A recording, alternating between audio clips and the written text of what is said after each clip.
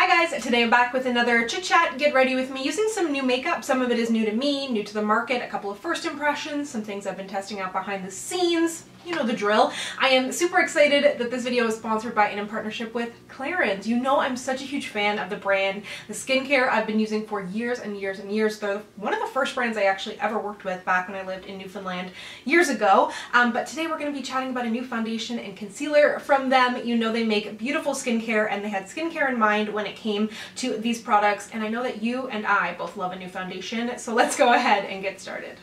So let's start out with the Clarins Everlasting Long Wearing and Hydrating Matte Foundation. This retails for $56 Canadian. There is a full fluid ounce in here. Yeah, a full fluid ounce, nice glass bottle so you can see your shade through it. Today I'm wearing the shade 114N Cappuccino. Right off the bat, well first of all, it's got a pump. Appreciate that. I'm going to take out about 2 pumps. But what I will say is I love how they have so when you go to purchase this foundation, it comes in cool, warm, and neutral. Just had to double check there. But I find that really helpful because I've realized I'm a little bit more of a neutral gal than I thought I was. So it's super helpful, especially if you're buying foundations online, which I feel like you might be doing a little bit more lately. And I'm just going to blend this out with a sponge. So this is a matte finish, high coverage foundation.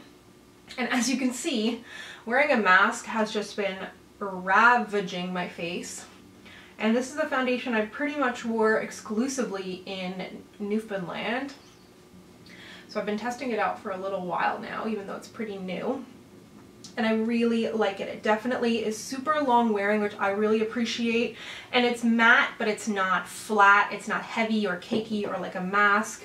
You know, lets your skin quote unquote breathe. Doesn't feel heavy, and when you use a sponge you're gonna be able to, I find you get a little bit less coverage, which I like. It makes it more flexible because I don't always go for like high coverage matte foundation because sometimes high coverage matte foundations can be so heavy, but this one is nice and lightweight, and it's I guess versatile because like I'm gonna wear it a little bit maybe more medium today, but you can definitely build it up. If you use a brush with it, you're gonna get even more coverage.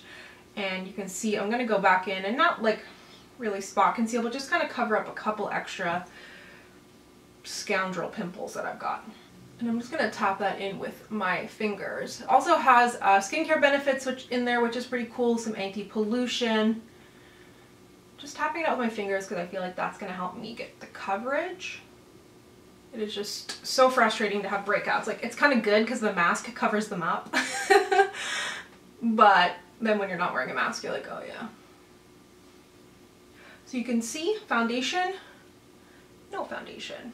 Like my skin actually, like minus the fact it's ravaged with breakouts, is like in decent condition. That's how you know you've had acne for a long time. Okay, let me do the other side. It really is like when my skin was more clear, if I got like one pimple, it was a big deal. And now it's like, oh, I only have like 30 pimples. Great.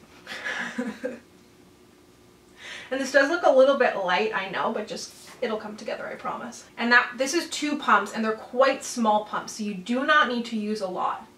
I find the foundation warms up over time, so I really like this 114N shade because I used to tend to go really yellow in my foundations or really, really golden, but this is like a great neutral shade because I'm kind of more of a golden peachy, I've determined. And take just a smidgen and do the same thing on some of these pimples here because I don't quote unquote need foundation all over my face. That's a good way to make your foundation look a little bit more natural. And like you can see, there's still some glow to my skin. It's not completely flat and mask-like.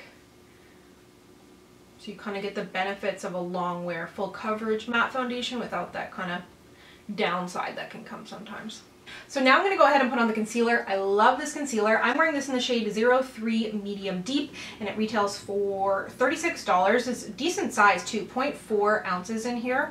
So this will last you quite a while and I really love this shade.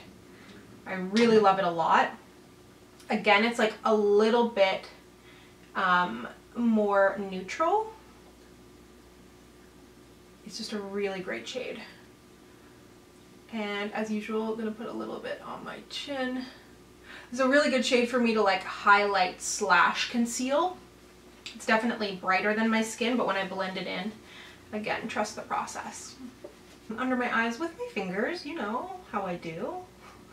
And this concealer has horse chestnut in it, which I'd never heard of before, but that's one of the kind of skincare benefit ingredients in there, which helps with puffiness, which is cool. I'm just going to blend out the edges. It's a really soft looking concealer under the eyes. The foundation too, I feel like it looks really soft, kind of blurring. I love that soft look over like matte. You still want it to look like skin. So I will have both of these products linked down below, of course, and if you are my shade but maybe like a little bit more tan than me, the next shade up, which is, because I've been trying this out for a little while, I tried out a couple of different shades. 115.5W Coffee is a good one as well. I've tried them both, but I kind of settled on the cappuccino over the coffee. So I'm going to go ahead now and get into the rest of my makeup. This isn't really new, Pat McGrath under eye powder, but I haven't reached for it in a while, so I figured I would use it. I don't really have a new under eye powder, but I do have a new face powder. I don't know if you can hear Emily drinking in the background. She's the loudest drinker and eater. So my problem is with these powders, so I have the new Essence My Skin Perfecting Loose Instant Blur powders. Believe it or not, they're quite deep in shade. So this is 20 nude and this is 30 medium. But I think medium might be too dark, so I'm going to actually mix them together because I want to film another video after this and I don't want this makeup to go awry, you know? So I will continue to test both those powders out, but for safety's sake today, I'm going to blend them together. They also have a tinted primer, which I forgot about. I'll maybe use that in another video because I had a question about that. I don't know what the point of a tinted primer is though. Like, does it add just a little coverage underneath? I need to look into that. This powder looks really good actually with this foundation and concealer. Looks really smooth. It's like quite matte, but again, not flat. They look good together. If you have normal skin, I would say the Clarins, you might not even need to set. It has a really nice finish. But you know me, I set everything. I'm gonna move you in for the eyes now, and I fully regret not tweezing my eyebrows, so just bear with me. Let me check Instagram because I asked you what palette I should use for my eyes and what mascara. Okay, mascara overwhelmingly is NARS at 71%. And then, oh, it got closer. Urban Decay versus NARS for the palette, and Urban Decay won.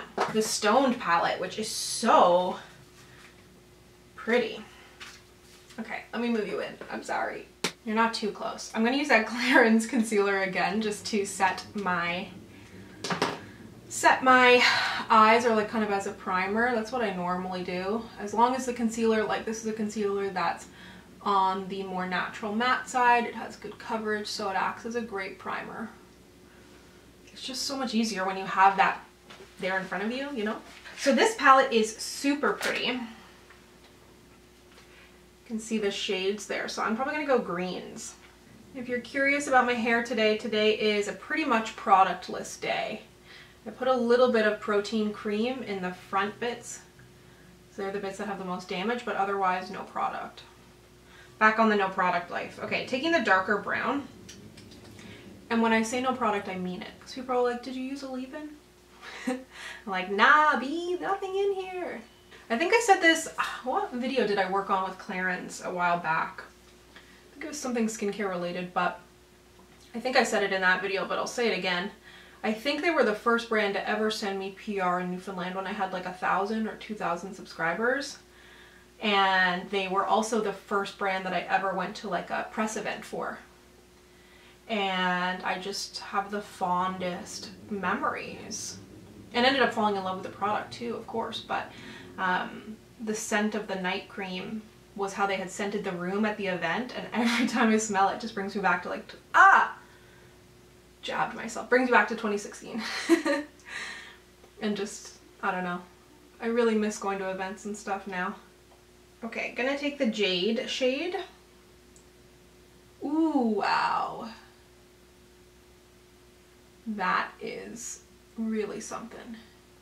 I have no extra concealer or anything down. The concealer had pretty much set. Ooh, so sparkly. I love green on the eyes. I'm gonna take a little bit of so I used Jade, and now I'm gonna use Bloodstone. A little bit deeper. It's kind of one of those like blue browns.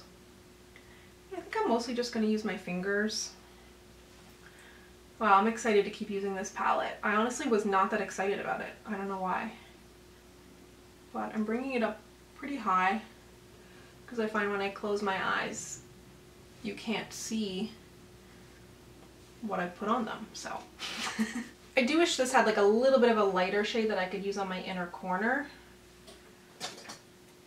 Do I risk it? Popped on a little bit of liquid liner. Now I'm going to use the mascara you voted for. This is the NARS Climax Extreme. So they already have the Climax, and I really like that one. This one's good too. Super black, tons of volume and length. Like, look at that. I barely even put any on. I honestly don't know how it differs to the Climax. I haven't used that one in a while. But as an individual, it looks great. Holy.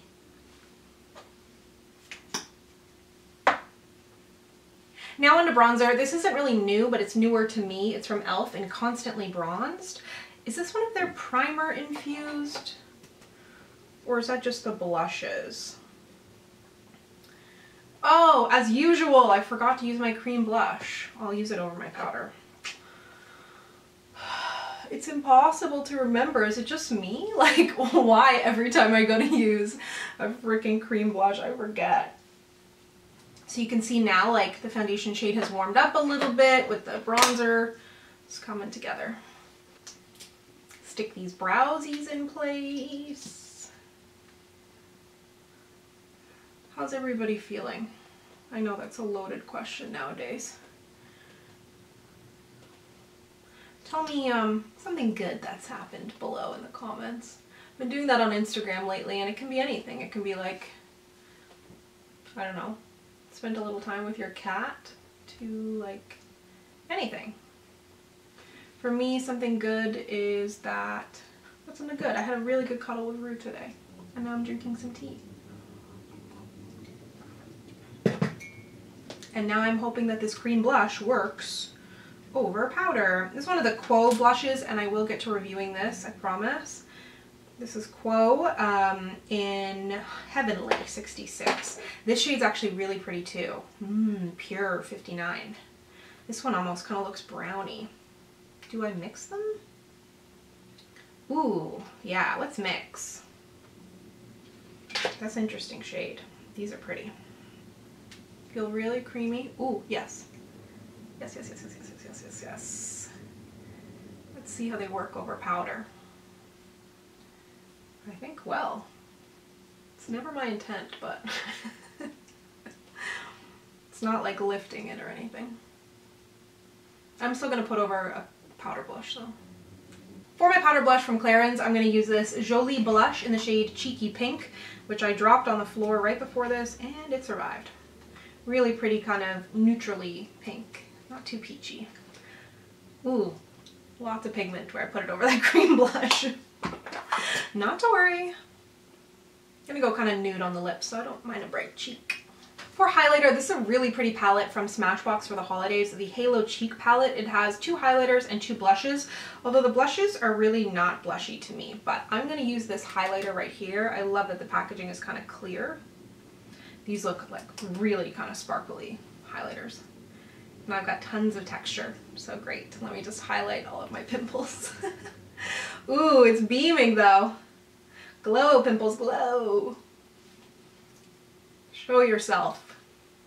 Ooh, very pretty. Definitely a little bit jarring with my skin and the condition that it's in, but here we are. And I gotta say, like, that Clarins foundation, my skin is not good right now. Texture, acne, active acne, acne scars. It's endless as I smile. But it does look really soft on the skin, like I said. I'm gonna set my face with the Makeup Forever Light Velvet Air. I've talked about this before. Really, really good.